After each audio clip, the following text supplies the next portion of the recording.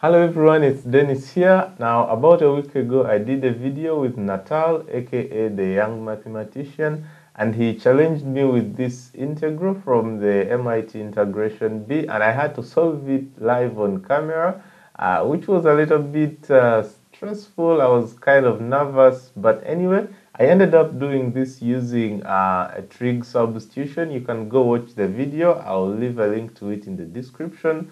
But afterwards, I actually discovered I could have done this in a probably much easier way. So I just decided to make another video about this integral here. So we have the integral of the square root of x plus the square root of x squared plus 1.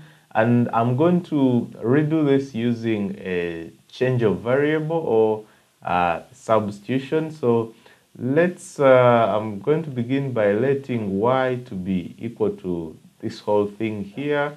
Let me just say y squared to make things easier. So y squared equals x plus the square root of x squared plus 1. And let's see, I can square this again. So I'll have y to the power 4 equals x squared plus 2x times the square root of x squared plus 1, okay, plus x squared plus 1. So let's see what we have here. That's y to power 4, y to the power 4 equals, so this plus this, that's going to be 2x squared plus 2x times the square root of x squared plus 1 plus 1 here. So y to the power 4 equals, just factorize out 2x here. That's going to be x plus, what's that? The square root of x squared plus 1 plus 1. And if you just take a look at this here, that's exactly what we have here. So I'm just going to substitute that. So I have y to the power 4 equals 2xy plus 1. Okay, maybe just one more step. I can actually make x the subject. So this implies that x is equal to y to the power 4. Maybe should extend this a little bit here. So x is y to the power 4 minus 1 divided by, what's that going to be? 2y. Okay, all right. 2y. I actually think this should be y squared because this right here is y squared. Okay, not just y, but y squared. So yeah, that's squared. Okay, there we go. So this is x. And so before I actually go any further, let me change the limits, because this integral goes from 0 to 1 over root 3. So when x is 0, let's see, just put here 0 and here 0, y is just going to be 1. And when x is 1 over root 3, okay, so y will be, let's see, if you just put 1 over root 3, actually in that video, I think somewhere I did something related to this, but I can actually repeat that here. So y squared equals, so let's just put 1 over root 3 here. Okay, just write that well, 1 over root 3 plus the square root of 1 over 3 plus 1, which happens to be, so that's 1 over root 3 plus, this is going to be 3 over 3, which is 4 over 3, which is 2 over root 3. That's root 3, 3 divided by root 3. But this is y squared, so you have to take the square root on both sides again, and you'll end up with y as the 4th root of 3. So y is, yeah, that's 3 to power 1 over 4, so that's the 4th root of 3. So there we go. These are our new limits. So okay, so that's it. Let's before we do the substitution here, we'll need to also find what dx is. So let's go ahead and find dx. So let's see. Looking at this, just leave it as it is, and we'll use quotient rule. So dx is equal to, so using quotient rule, so I keep this constant and I take the derivative of this, which will be 4y cubed.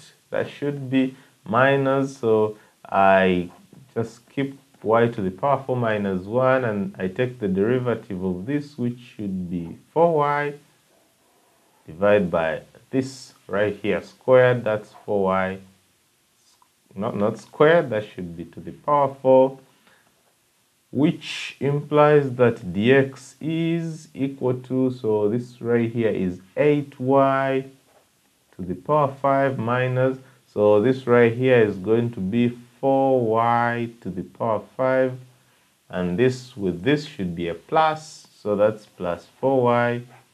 All this divided by 4y to the power 4, which means dx, just come back here, which means dx is, so this subtracts and we have 4y to the power 5 plus 4y. Okay, we have lots of 4's here, so I'll just cancel out all the 4's. So dx is, I can also factorize out, that's y to the power 4, sorry. So I can also factorize out y from the numerator, so I'll just have y to the power 4 plus 1 divided by y cubed. Okay, so that's the value of dx. So just remember, this is our integral, so I'm going to rewrite it now in terms of y, which is our new variable. Just to remind you, so the integral from, was that 0 to 1 over root 3 of the square root of x plus the square root of x squared plus 1 dx is the same as integrating from 1 to, let's see what that was, from 1 to the 4th root of 3, and instead of all this, we actually have, what should that be? That's a y, because when I was changing the variable here, I actually went straight to y squared, but if I just take the square roots on both sides, that's what I get. And then for dx, I have this here. Okay, that's y to the power 4 plus 1 divided by y cubed. I should have put dy here, and I think, yeah, that should, it should actually, oh, I just want to use this color, so that should be actually everywhere. Sorry about that. So dy everywhere. I should have put that dy because I'm taking derivatives with respect to y. Okay, so yeah, so this is what we have. Just use this color here. So the nice thing about this is that what we have now is actually a polynomial, sort of. This is 4th root, not 4 root 3, but 4th root of 3, or 3 to the power 1 over 4. And what's this going to be? That's I just reduce one of these with this, so I have y to the power 4 plus 1 divided by y squared dy, which I can also write as the integral from 1 to the 4th root of 3. I'll just have y squared right here. Okay, that should be y squared because y to the power 4 this, plus I'm basically writing this as I'm splitting the numerator. So yeah, this should be now very, very easy to integrate because these are just polynomials. and I'll just go ahead and do the integration now. So I now have y, that's going to be, so 1 over 3 y cubed minus 1 over y, okay, and I'm integrating this from 1 to the 4th root of 3, and if I do this, I should have, so I'll begin by putting in the upper limit, the 4th root of 3.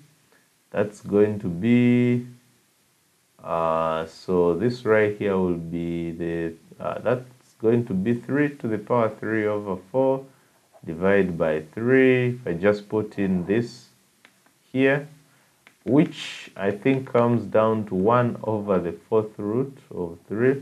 Okay, if I just put that here, I have 1 over the 4th root of 3 minus, I now go to the lower limit, which is 1, so that's just going to be 1/3 minus 1. And you can already see that this is a 0, this is negative 2/3, but this minus right here makes it positive again. So yeah, our final answer is 2/3, which is exactly what I got in the previous video with Natal. Yeah, but I think this would be a much nicer way and faster way probably of reaching the answer than using a trig substitution of letting x to be tan theta or something. So this is it. Thank you for watching this video. If you like it, give it a thumbs up, and if you haven't subscribed to the channel yet, go ahead and do that. I'll see you in my other videos. Bye.